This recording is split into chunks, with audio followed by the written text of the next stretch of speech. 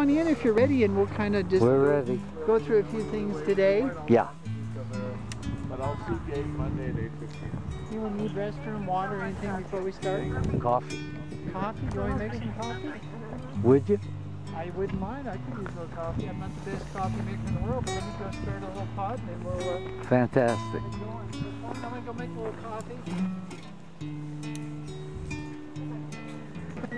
With the muck and the mire. These are my literal shit-kicking boots. Yeah, there you go. I always thought that was a metaphorical expression, but as it turns out it's no. literal. Yeah. You're a little shit kicker.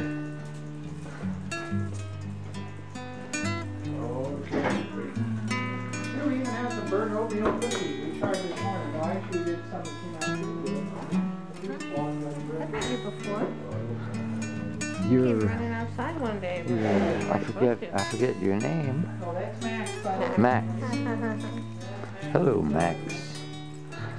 So what I thought we'd do today, we have these horse wisdom cards that are kind of fun. Well, we have a little coffee.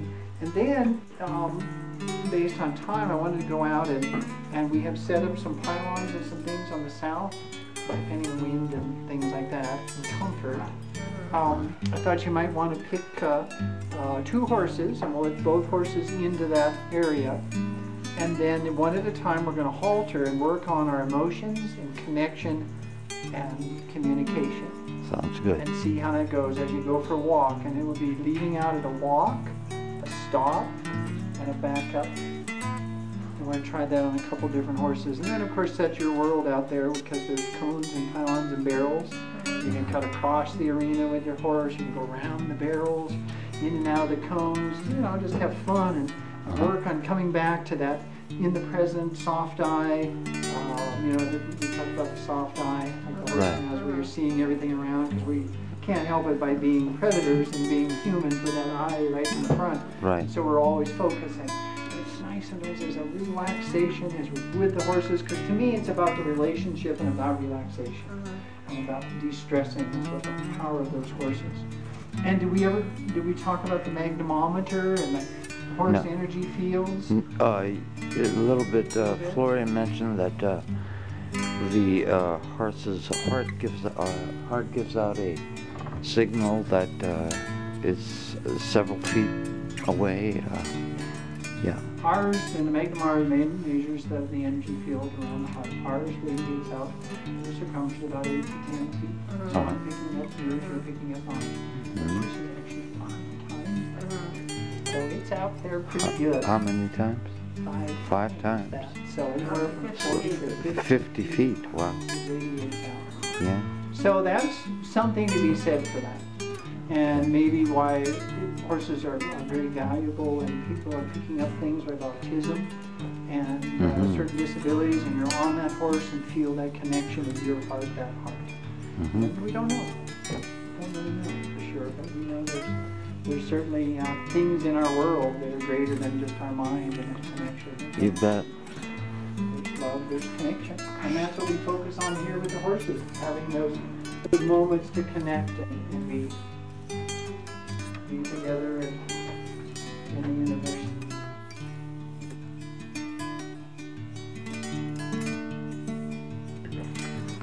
Okay, so this is the one that I chose for today.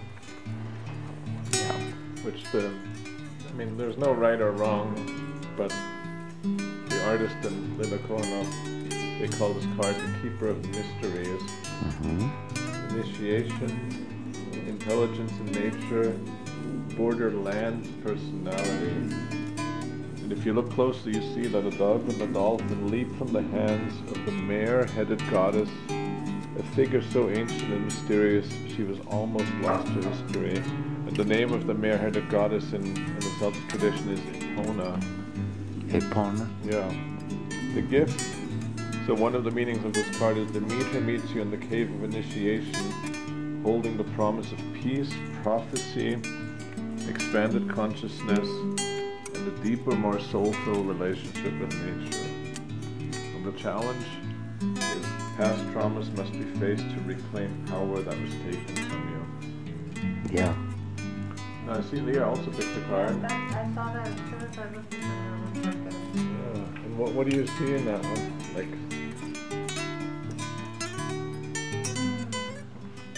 well, you can just describe what the image is, or It looks a bit, well, fog and weariness and wind, perhaps.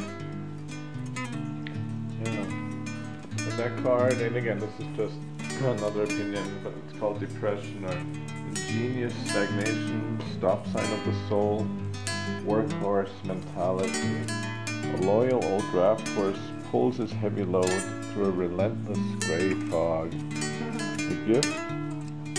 Depression signals that the path you're taking doesn't coincide with your life's purpose. Look for a new direction that gives you energy and you'll get back on course. Challenge? It's difficult to change old patterns, particularly if they're supported by social conditioning and family expectations. Resist the pressure to become a workhorse for others' mundane ambitions. Yeah, these cards are always so powerful. Did you get a close-up of Leah's card? I love the colors in that one.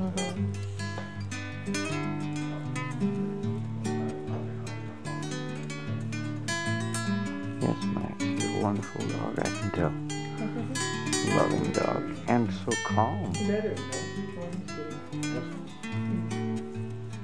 de los Niños in Los Lunas, and Isabella certified also, like I am. She was at one of the training conferences, and before she left, she got reassigned. She was a sister and got reassigned to Ohio, I believe it was, and she brought me this big poster with that on there, but she never saw these cars. She Really? didn't know that She I didn't was know that. it. Yeah, Oh, I thought, oh, that's just too much of a connection in the universe, you know. And it says something on it like, God grant that I should never go to any heaven where there are no horses. Right. How she was angry and... Yeah, she was a very, very angry horse and had been mistreated. She had an eye injury. And when I first brought her home, she kicked me in the rear end. And then, like I say, she kicked Nikki in the head. And, you know, you think about removing the horse, but I've never wanted to quit. So I thought, well, I have anger issues, she has anger issues, let's take the journey together. So you did. And go calmly and quietly, and she really helped me do what I do today, to realize that you can address your own personal issues. It's not just about the horse. And if you notice in that picture I'm riding her, there's no bit in her mouth, there's just a halter. What's that? Today we'll try not to neglect the small horses. Yeah, if they come up to us, we let them race it. Hi there. This is No? This is Brandy. Yes. Brandy. This is Brandy. Hello, Brandy. I love you too. Sure I do. Oh yeah. You like that, don't you? Do they do that to each other?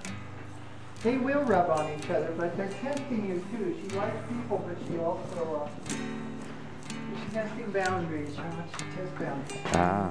Mm-hmm. And some people it doesn't bother them, and it's nice initially, but As long as she doesn't get too rough. yeah, at some point it's good to just say whoa. Uh-huh. And we'll do that if you choose her and we're out there. That's when she starts that. That's going to be part of the exercise for connection and how you establish Well, your boundaries. I guess she's chosen us. Yeah, she's Looks like. Hmm? definitely right here, isn't she? Yeah. She's had very sensitive ears. Nate. This little guy right here. Bless you, child. But he's getting better, where we can spend more time touching his forehead and his eyes. Hello, Nate. Hi there, buddy. They're trying to fight your fingers. Yeah, well, he's licking. Licking, yeah, that's what he's doing. Oh, yeah, I can touch your forehead, huh? He's allowing me to touch his forehead, Win. Yeah, I noticed that. Very good, Ron. Very good. Brian, do you notice? He's letting Ron touch his forehead, which is great. You trust me, Nate? You trust me? Well, that's great. Wonderful. Now this is Shasta. Shasta. Right, okay, Shasta. Tell us about Shasta, Will. Shasta is what's called a dark buckskin. Okay. She's the same age as Brandy. What's her history? Her Again. history is really a pretty good, loving history. She and Brandy grew up in separate farms in South Dakota, and then came together with the previous owner from us 7 years ago, 6 years ago, as yearlings, and came together with these folks. She's a huge horse. Yeah, he is. I mean, he is. Big old Shadow. So little Shasta and Brandy grew. Oh, this is Shadow. Okay. Shasta's on the left side of the left box, and Shadows on Okay, this Shasta and that Shadow, which is Florian's horse. Shasta and Brandy have just had one or two owners. So eventually, will we ride Shadow? To work toward that, yeah. How about bareback? Oh, sure. I'm game. Cause I'm crazy. Yeah. Well, he's a comfortable ride bareback. Is he? Nice wide back. That's good. Yeah. Actually, I think they enjoy it better too. I think they like the cinch. Cinch is uncomfortable.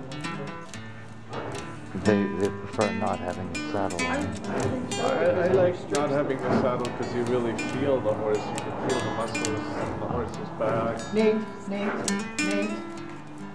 Behave over here, please. Stop munching. It kind of reminds me of having this girdle, skin shine. You feel neglected, Nate? Feel neglected? Huh? You feel neglected? You know, they eat gelatin as much as you